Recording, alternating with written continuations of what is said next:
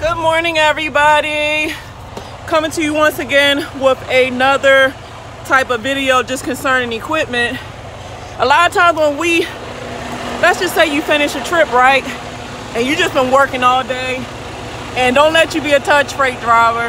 That would just furthermore just make you exhausted at the end of the day. And by the time you get to where you're dropping your trailer, only thing you try to do is disconnect, get in your car, turn your paperwork in, and go home. So that being said, everybody already knows that with exhaustion and fatigue, or just being tired in general, you can end up making so many mistakes, or you can end up forgetting stuff that can cause mistakes. So I feel like one of the main common mistakes is, let's just say you on the phone, because sometimes when you know you dropping your trailer or you working, most truck drivers will have our headset on and we'll be talking to somebody. Or you can have so much on your mind to where you just thinking of so much. So usually when somebody's been doing something long enough, it's secondhand nature. But just sometimes you forget no matter how long you've been doing it. So the more that you can lessen your distractions from the phone, from just bringing you home to work and all that stuff, the better. But at the end of the day, we are human, so it's easy to say that, but it don't always happen that way. So I didn't do this today. I ain't gonna lie, I did it the other day. But one of the main things that I know people can forget, obviously when it's hooking and unhooking, is three things that you have to deal with. One is your glad hands and electrical lines. The next one is your fifth wheel. And the next one is either disengaging or engaging your landing gear. So what I forgot to do, and which I'm sure a lot of people probably forget, well, you can't forget to pull that fifth wheel kingpin because you ain't gonna get loose. So I think the main thing that most people don't forget is to pull the kingpin lock. And the kingpin lock is this kingpin handle right here. This is your kingpin handle, which unlocks your fifth wheel to the shank. But the two common things that I feel most people forget, which can cause problems, but the one thing that can cause a major problem if you forget, is remembering to put your landing gear legs down or up. Now, I think it's more detrimental if you forget to put them down and up, because if you pull the trailer with the landing gear legs down, you can mess up the legs and you can like mess up the ground, because when you're dragging, you know, you can put a lot of indentations in the ground. But you know, a lot of times you can catch that real quick, because obviously you're gonna feel yourself pulling, so like, oh crap, I forgot to put the landing gear legs up. But if you forget to put the landing gear legs down, guess what? Once you pull from underneath the trailer, guess what this trailer gonna do? This whole top of this trailer is going down. And you don't want that problem. Some jobs might be understanding and don't fire you, but you probably end up getting fired, because now, and don't let the trailer be loaded to the brim to where it got 38,000 pounds on it, 40,000. Just don't let it be heavy, because they have to call either a crane, or it won't be a crane. They'll probably try to, I don't know if forklifts can pick it up, but they're gonna have to call somebody to try to pick it up, and there'll probably be hours or maybe even an all-day process when all you had to do was just remember to put your legs down, stop being distracted. But what I did the other day is I forgot to take my service brake, emergency brake, and my electrical lines off. So I got inside my truck, and when I got inside my truck, like you know, I pulled the kingpin lock, I let the landing gear legs down, and then I gave the paperwork to the guy that do the inspection on it, and somehow I just forgot to take off the glare hands. And I normally don't pull off fast, so that's probably what made it to where none of these got damaged. I pulled off slow, so when I went to pull off, you don't even feel it. Like, you really don't even feel it. The only reason I knew that I did it, because another driver walked up to me and he was like, man, you know you just ripped your glare hands out that trailer. I said, I did? Oh, I thought the mechanic guy took them out. No, you ripped them out. I said, dang. I said, oh man. So I said, man, this gotta be a video. So what happened was, when I pulled out slowly, it just kind of disconnected everything. But luckily for me, it didn't mess up anything. Because usually, for people that got a heavy foot and they like speeding on everything they do, let's just say you sped from underneath, like, you know, you went fast from underneath your trailer, what can happen is you can end up, let me see, you can end up ripping this whole piece out.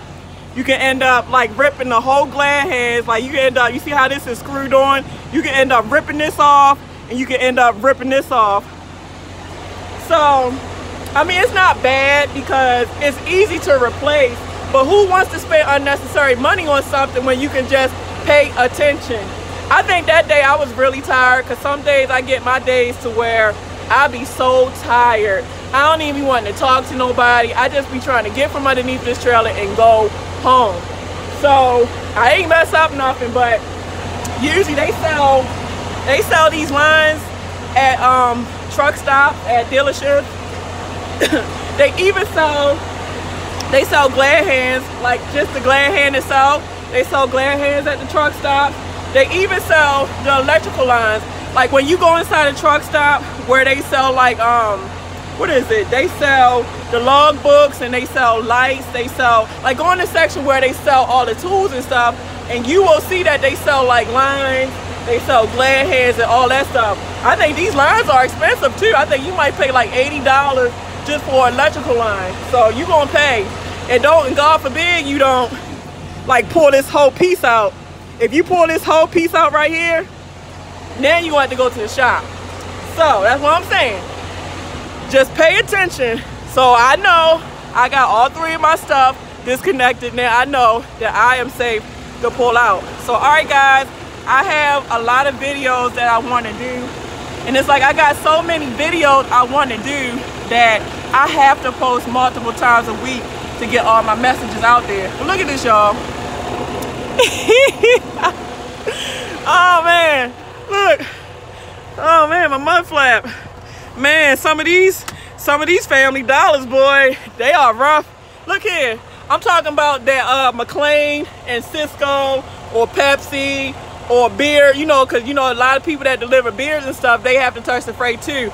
Y'all are the soldiers body wise and like getting it off the truck, but these dang trucks, these are soldiers here at Family Dollar. These trucks get used and abused here, you hear me?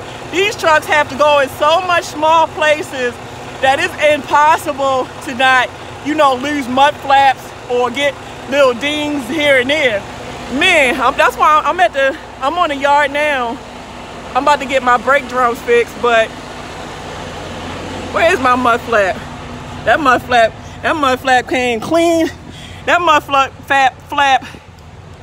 flap came clean off. I think I had to deliver to what was it? I had that same delivery yesterday, and that shit came off.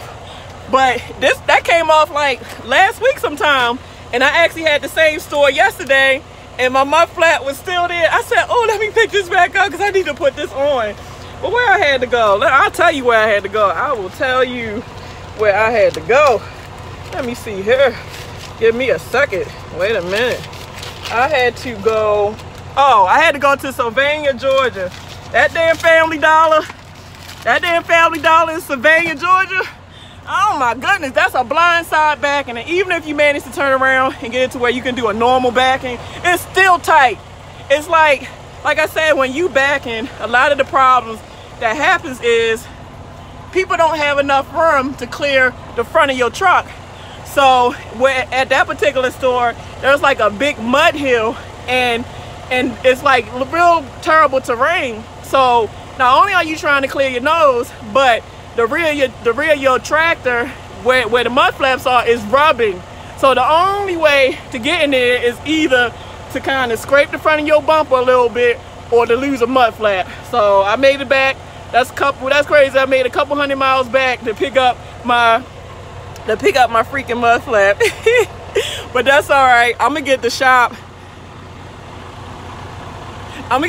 to give me a new one, because I don't think I can reuse this one. Look, I done poured this off so much, I would probably have to cut it and make new holes. But why cut it and make new holes when they can just give me a new one? Maybe they can cut it and make new holes, but I'm gonna just get them to give me a new one. But yeah, guys.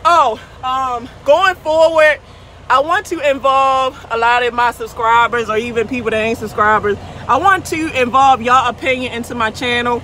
So I'm about to go get a P.O. box today, and we're going to start doing Pinky's Mail. And Pinky's Mail is going to consist of, you can write a letter to me, and it could be an issue you're going through, and you just probably need advice on it. And I'll pick letters once a week and read your letter and give my opinion on what I feel you can do about it, and you'll be featured on a video. Or if you want, you can send a video of, you know, what you want me to do for like a video for you, and you can send it to my email. I always leave my contact information in the description below, so you can either send an email, or for people that might got my number, you can send the videos to my number, or you can send me a video on IG at Keeping It 100 Trucking. There's so many ways you can get small clips of like just what you want me to talk about in the video that I can do a response to. So all right guys, yeah, let's do this. Let me get this truck in the shop so I can get my tail home. So all right y'all, deuces.